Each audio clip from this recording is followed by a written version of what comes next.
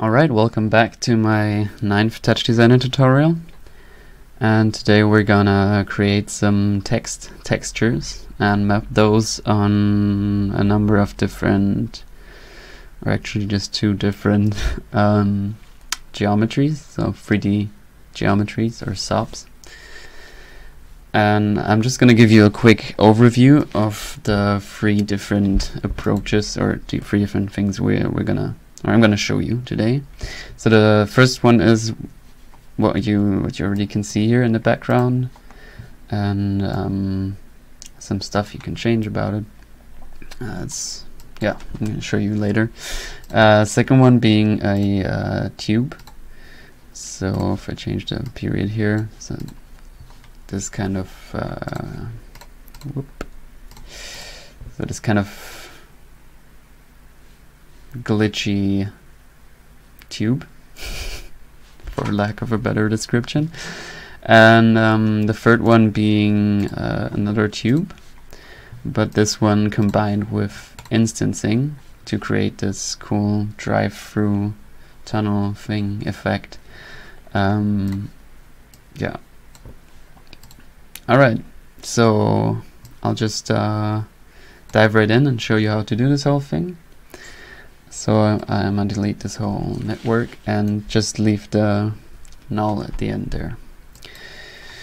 So I'm gonna attach a render to this, and the last times I always just here in the comment tab change the resolution like this.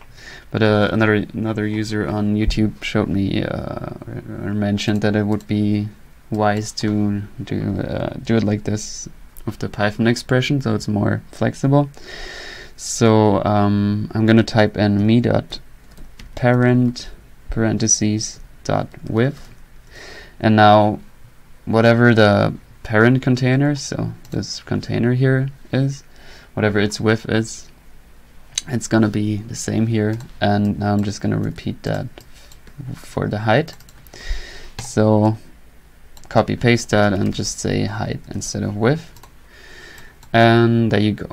Alright, so the second thing here is to attach or insert a transform, and I'm going to change the background color to white. Say comp over background color,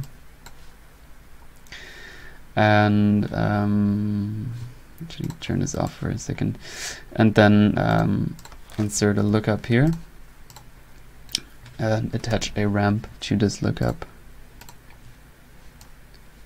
Okay, so far for the tops at the end. Now I'm gonna drop three things in here. First is a geo for the geo. So there's an in and output. I'm gonna first just take a rectangle or anything else, and then attach this to a geo, and then just delete the rectangle again, just so we have the input there. Alright, so the second thing I'm dropping here is a camera. I'm going to change nothing about that. And the third thing is an ambient light. So these three comps I dropped in there, and now we're going to need a material, and I'm going to use a thong this time. So this thong I'm going to drop onto here and say power material, and then I will now create the texture that I like, the text texture that is actually gonna display text. Okay, so I'm going to drop a text top in here and change a few things. So the first thing is the text itself. For some reason I just choose we are spinning here. And I'm going to change the font to Metropolis Black. You can take any kind of font. And I'm going to change the font size to like 150. And change the color to black. And change the resolution to like 2000 by 400. Alright. And now when I've done that, I'm going to attach this to a transform again. And On this transform, I'm gonna say background color white as well, and say comp over background color. So now I'm gonna just attach this to null, drag this down here, and drag the null onto the font, and say parm color map. Alright, so that's the basic setup for the texture and everything. Now comes the fun part, and the first thing I'm gonna drop in here is a sphere SOP. So that's the first thing I showed you as well. So actually, let me drag that down here. So the sphere SOP, I'm only gonna change the rows and columns or the number on here. So both change this to 100. And then attach a transform to this, which I'm gonna change nothing about, and a noise. Also not gonna change anything there. And then a texture. And on this texture, before that I'm actually gonna drop a null here as well and connect this to the geo, and then show you this in the background. Yeah, 1 second. Okay, so first on the texture, I'm gonna change the texture type to rows and columns. So you can already see here the difference. And say apply to vertex texture fixed seams. And now I'm actually gonna, so it makes more sense if I just show you that in the background. I'm also gonna here on the ramp change the white to something else, white. So I want that to be this nice pink red color. Yeah, that's already it. Okay, so here I'm also gonna, with Control A, select everything and turn off the viewer so it's running more smoothly. So on the texture now, I'm going to change the scale here to something like 20. And yeah, as you can see, if you change the scale here, the texture, or yeah, the one little sentence or word there is just being repeated. So yeah, I'm gonna set this to around 30. And now on the noise, I'm gonna change the translate Z expression to be slower, so times 0.3 or something. And then now you're free to play with the noise here. You can change the period, and it could be smaller or bigger. And you can change the exponent, I really like that effect, to be smaller, and then you get this really glitchy sort of look where the texture is really like stretched. Okay, so far so nice. And I'm gonna get to the second thing now.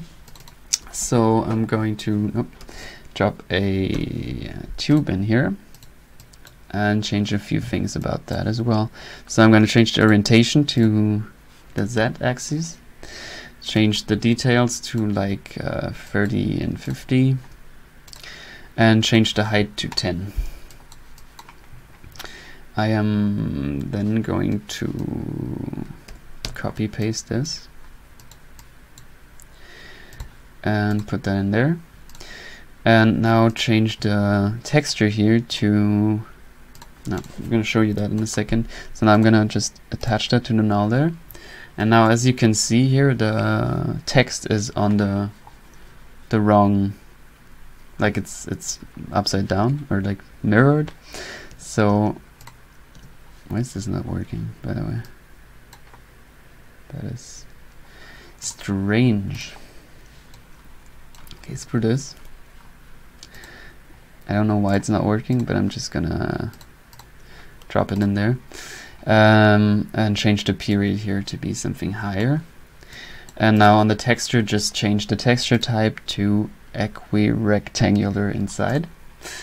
And now this makes for a bit different effect, but you know, you can read the text, and I think it actually looks really cool. You can change the harmonics, you can change whatever you want to here. Always experiment around, play around.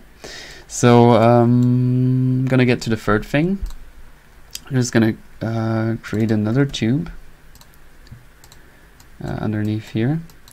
And this tube, I'm going to change its orientation also to the z-axis, not change the height, just change the column. No, I'm also going to leave that as is. And then I'm going to also attach a texture here and attach this texture to the null. That looks beautiful, doesn't it? I'm also going to change the texture type to equirectangular inside. So you already get this circle with the texture on, the text texture. And now I'm going to combine this with some simple instancing to make it move like the tunnel that I showed you earlier. So here I dropped the pattern, and I'm going to change the pattern name to TZ, and then change the type to ramp, the length to 100. And I'm gonna make this move in time, saying abs time dot seconds times like 0.1. So now you see this ramp shifting in time. And now in the common, I'm not gonna do anything in the common. Right, I'm going to attach a map here, and then map these values from 0 to 1 to minus 110. And then attach this to null. And now on the geo here, on the instance tab, turn on instancing, drop the null onto there, and on the translate z, select the TZ. And there you go, there you have the cool tunnel effect. To make this move towards you, just on the pattern phase here, just say times minus 0.1 instead of 0.1. And to make an even nicer effect, you can, on the cam here, change the view FOV angle as I showed you in the beginning, like to something higher. And yeah, that looks really sweet. If you want a nice glitch effect that I found out, you can change the length here to be just something higher than 100. And if I pause this, and if you look at this now, I'm not sure if you can see it on the YouTube compression, but it certainly looks really cool. Makes like really glitches out these, yeah, whatever texture you have.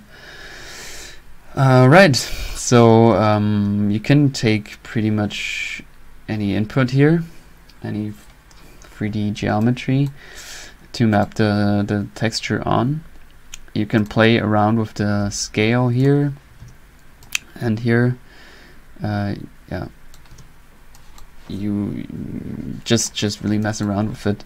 One last thing I want to just say is that this might not be the perfect way to do this. I'm not sure if there is a perfect way. I mean, there's always many ways to achieve something in TouchDesigner, but yeah, this isn't very flexible. So like, because if I was to say we are spinning rapidly,